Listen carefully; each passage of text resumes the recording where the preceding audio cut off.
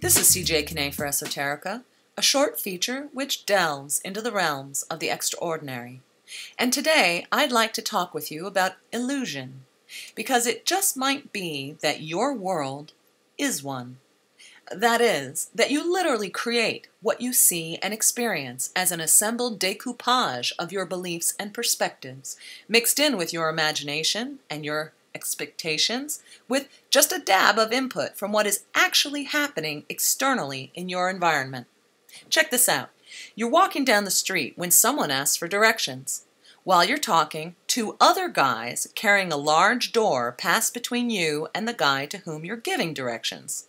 After they've passed with the door, you finish your spiel, and instead of moving on, the guy you've been giving directions to informs you that you've just unwittingly taken part in an experiment. He asks you if you noticed anything different after the guys with the door passed. You didn't.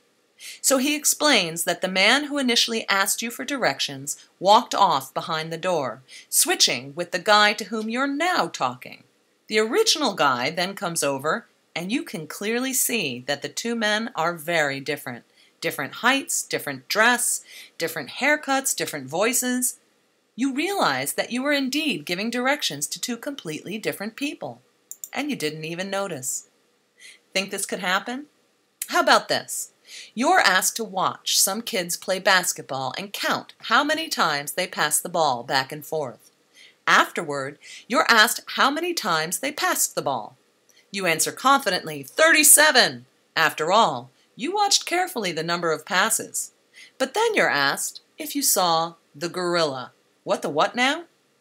As it turns out, while the kids were passing the ball, a guy in a big gorilla suit walked into the scene, stopped, waved, and walked on. And guess what? You never saw him. How could this be? Well, you have succumbed to what is called inattentional blindness, which shows that we consciously see quite a bit less than we think we do, unconsciously dismissing most of the environmental information we encounter in favor of the info we decide on some level is pertinent. The result is that we consciously see very little, and any ideas we have about seeing everything, or at least most of it, is just wrong. In fact, we extract and use relatively few external details and rely on ourselves, that is, our impressions, our imaginations, our expectations, our beliefs, and even our fears for the rest. And because of this, some researchers assert that we in fact see nothing at all, only illusion. The Innocence Project, an organization that uses DNA testing to exonerate those wrongly convicted of crimes, reports that 73% of the cases they've overturned relied on eyewitness testimony to convict innocent people and send them to prison.